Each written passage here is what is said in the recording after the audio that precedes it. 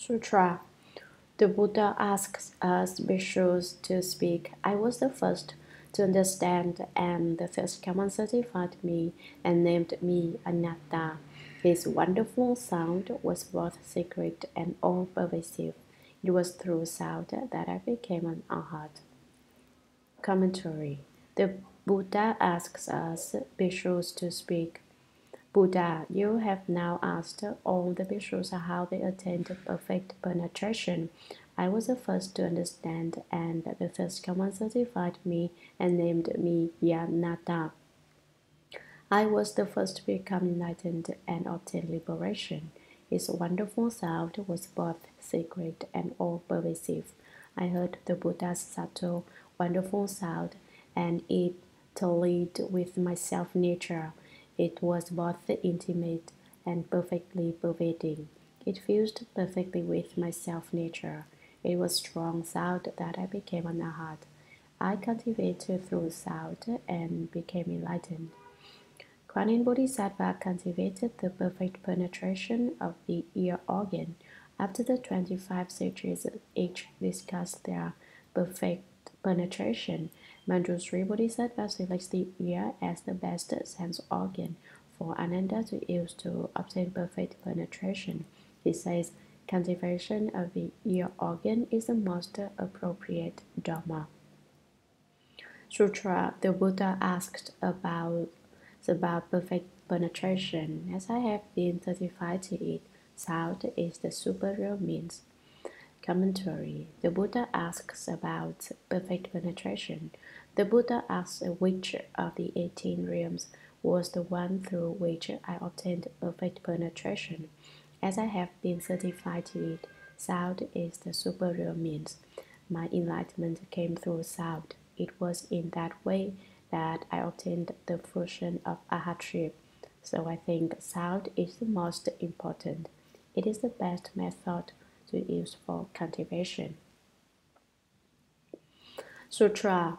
Upanishad arose from his seat, bowed at the Buddha's feet, and said to the Buddha, I also saw the Buddha when he first accomplished the way. I learned to contemplate the appearance of impurity until I grew to loathe it and came to understand that the nature of all form is unclean. Their bones and subtle dust only turn to emptiness, and so both emptiness and form are done away with. With this realization, I accomplished the path beyond learning. Commentary. Upanishad's name means the emptiness of the nature of form, Se Xin Kong. He had always been blocked with strong sexual desire. Because of it, the Buddha taught him to cultivate the contemplation of impurity. This means that he observed how his own physical body, as well as everyone else, was unclean. This specific practice is called contemplating the nine aspects of impurity. 1. Contemplate swelling. After death, the body starts to swell up. 2. Contemplate the green mottled flesh. After the swelling, the body breaks out in green areas like big bruises. 3. Contemplate flesh broken open. After it turns green, it pops open. 4. Contemplate blood and filth. When it breaks open, the blood and other things flow out. 5. Contemplate pus and rot. The pus begins to ooze out of the body as it starts to rot. 6. Contemplate it being eaten by worms. Out of the pus and rot emerge worms which feast on the flesh. 7. Contemplate its scattering. The flesh begins to fall off. 8. Contemplate the bare bones. Once the flesh is gone, there are just the bones underneath. 9. Contemplate it being burned. It is burned by the fire and turns into ashes. The ashes drift into emptiness and turn into dust until at last there's nothing left. Upanishad was very attached to forms. He would take special notice of every woman he saw, to remark on how beautiful this one was, how exquisite that one was, and how attractive another was. He put all his efforts into this kind of thing. After he met the Buddha taught him to cultivate the contemplation of 9 aspects of purity. Upanishad arose from his seat, bowed at the Buddha's feet, and said to the Buddha, I also saw the Buddha when he first accomplished the way. I learned to contemplate the appearance of purity until I grew to loathe it. I too was with the Buddha just after he accomplished the way, and the Buddha taught me to cultivate the contemplation of 9 aspects of impurity.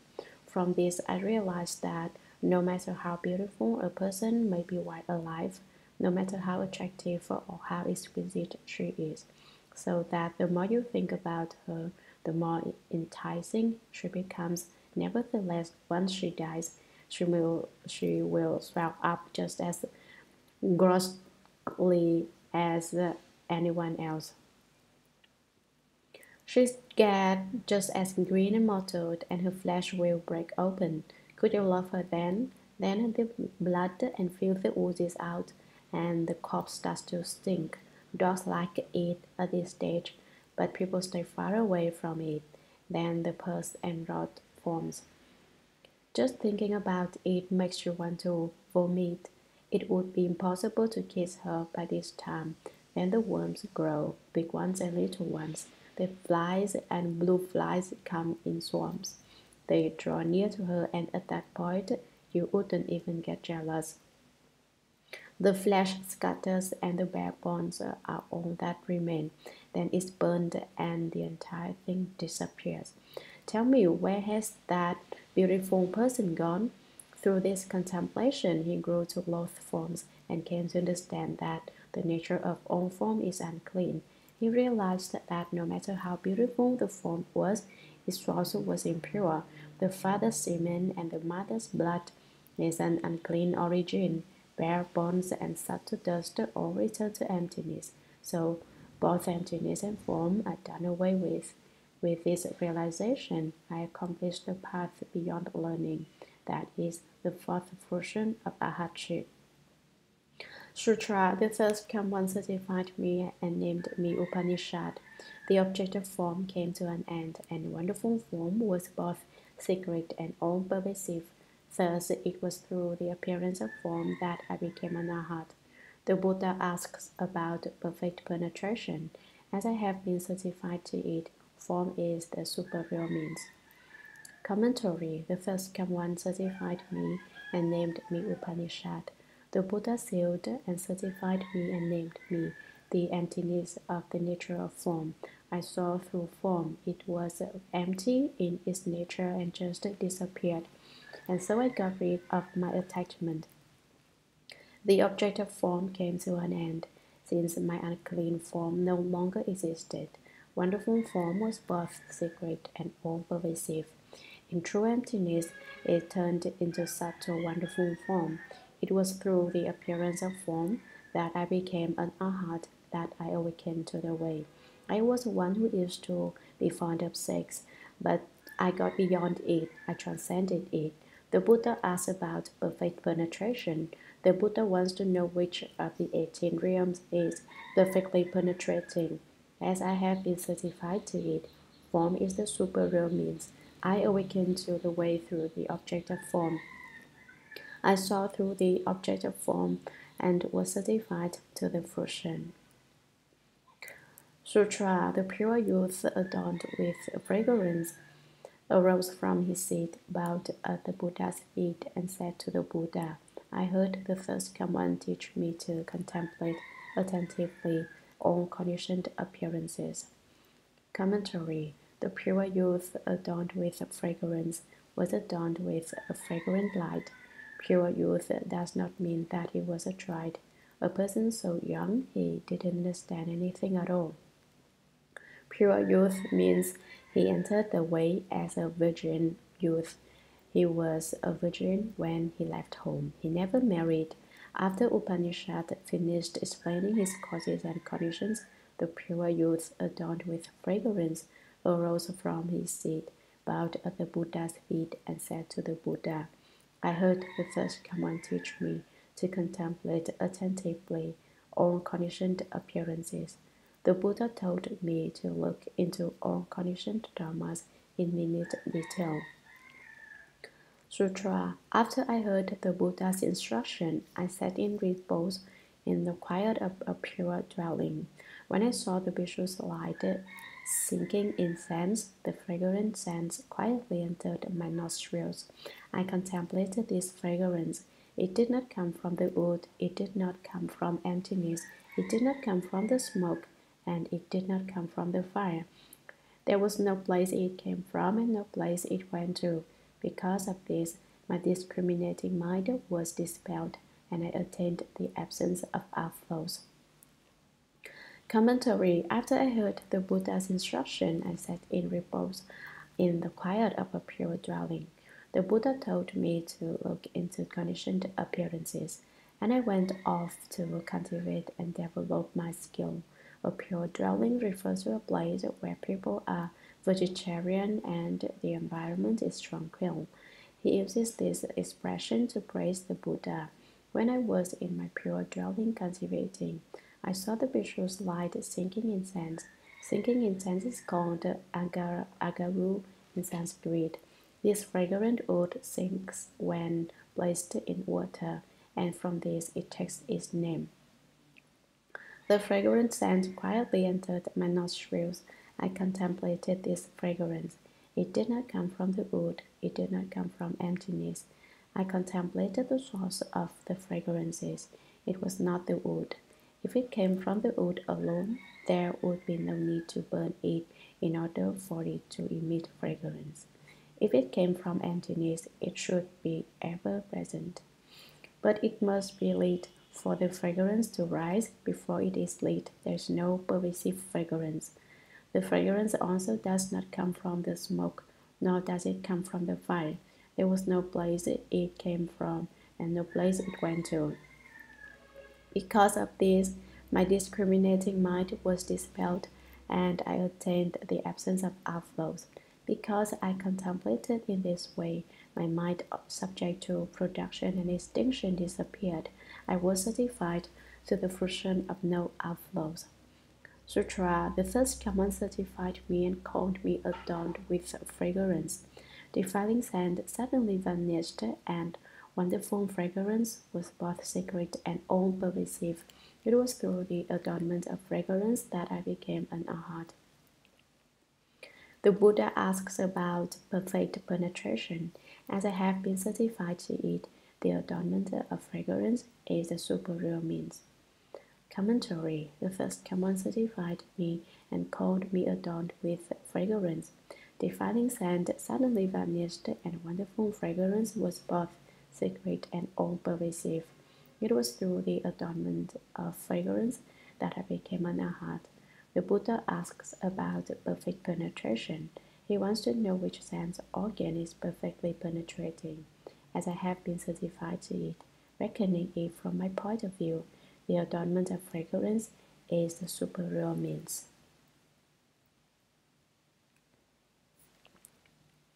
Sutra. The two Dharma princes, physician king and superior physician, the 500 Brahma gods in the assembly arose from their seats and bowed at the Buddha's feet and said to the Buddha, "From beginningless compass until now, we have been good doctors for the wound. In our mouths, we have tasted many herbs, wood, metals, and stones of the Saha wound, 108,000 flavors. We know in detail the bitter, sour, salty, bland, sweet, and pungent flavors, and the like, in all their combinations and inherent changes. We have a thorough knowledge of whether they be cooling or warming, poisonous or non-poisonous." Commentary. The pure youth adorned with fragrance awaken to the way through the sense object of fragrance. Upanishad awaken to the way through the sense object of form. Kavandinya awaken to the way through the sense object of sound. These two Bodhisattvas, physician king and superior physician, awaken to the way through the sense object of flavor. Physician king and superior physician Bodhisattva were Brothers, in the past, the physician King Bodhisattva made a vow to be a good doctor for the world, so that all who came to see him would be cured of their illness, no matter what the sickness was. He made this vow at the time of the Buddha called by Dura light. Before the Bhikshu Sun treasury, in those Dharma assembly was an elder named Constellation Light. His brother made a similar vow at the same time. Similarly, in China, there was Emperor Shennong, who tested the 100 herbs and developed the science of herbal medicine. His stomach was like a glass, and he could see whether what he had eaten was poisonous or not. Unfortunately, people in modern China totally fail to comprehend such historical events as this. They say such things are merely legends, superstitions. Actually, this is a commonplace occurrence documented in Chinese medicinal texts. But modern Chinese students don't read the classics, and so they don't understand such things. Having read this text myself, I am convinced that Emperor Shennong was a reincarnation of physician King Bodhisattva, who came to China to have found the study of medicine there.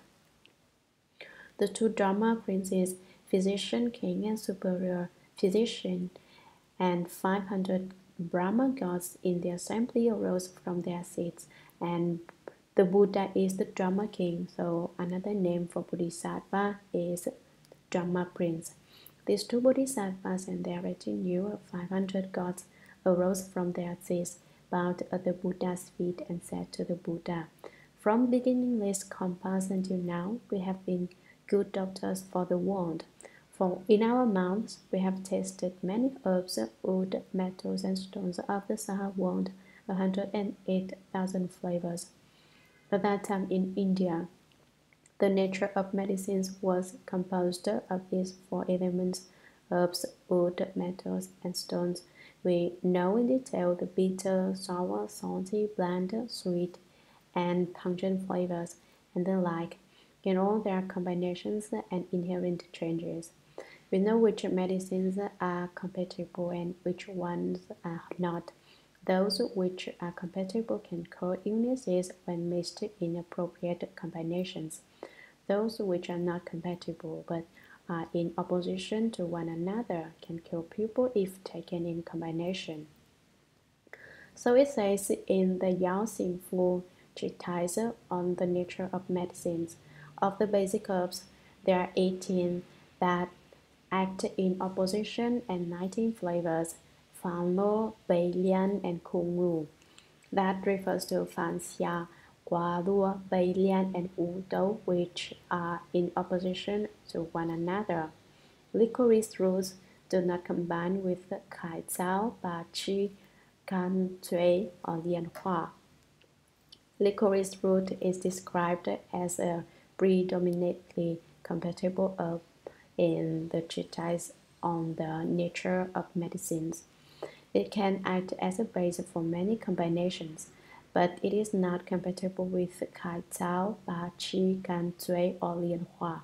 If someone takes it in combination with these, he might die. Li Lu and Xixing together will also kill if taken together. Xixing taken by itself causes headaches. We have a thorough knowledge of how these herbs are compatible or incompatible, and which ones have changes inherent in them, which will occur if they are used in combination with the wrong herbs, as well as whether they be cooling or warming, poisonous or non-poisonous. They can be cold, hot, neutral, or warm. Some people whose natures are cool to begin with can't take cooling medicines, and people with warm natures are unable to stand a warming medicine. The two Bodhisattvas also knew how much poison was contained in any given herb. Sutra. While serving the first come one, we came to know that the nature of flavors is not empty and is not existent, nor is it the body or mind, nor is it apart from body and mind. We became enlightened by discriminating among flavors. Commentary.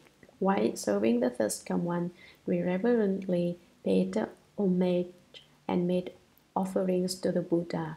We came to know that the nature of flavors is not empty and is not existent. Flavors don't come from emptiness, nor they come from existence, nor is it the body or mind, nor is it apart from body and mind. The nature of flavors does not arise from the tongue's tasting flavors, nor do flavors exist apart from the tongue's tasting them. We became enlightened by discriminating among flavors. We contemplated in minute detail the source of flavors and from this became enlightened. When we had made discriminations to the ultimate point, to the point where there could be no further discrimination, we became enlightened. We became aware that originally flavor is flavorless. Sutra, the first common sealed and certified us brothers and named us as Bodhisattvas, physician, king, and superior physician. Now in the assembly we are Dharma princes who have ascended to the Bodhisattva level because we became enlightened by means of flavors. Commentary. The first common sealed and certified us brothers and named us as Bodhisattvas, physician, king, and superior physician. The Buddha gave us Bodhisattvas these two names. Now, in the assembly, we are Dharma princes who have ascended to the Bodhisattva level because we became enlightened by means of flavors. We tasted flavors until we became enlightened and reached the level of a Bodhisattva. Sutra, the Buddha asks about perfect penetration, as we have been certified to eat the cause of flavors in the superior means. Commentary. Flavor is the best method. Flavors are the best for eating. They are the most flavorful and also the least flavorful. The least flavorful is the most supreme wonderful flavor, but you have to taste it for yourself to find out whether or not it is flavorful.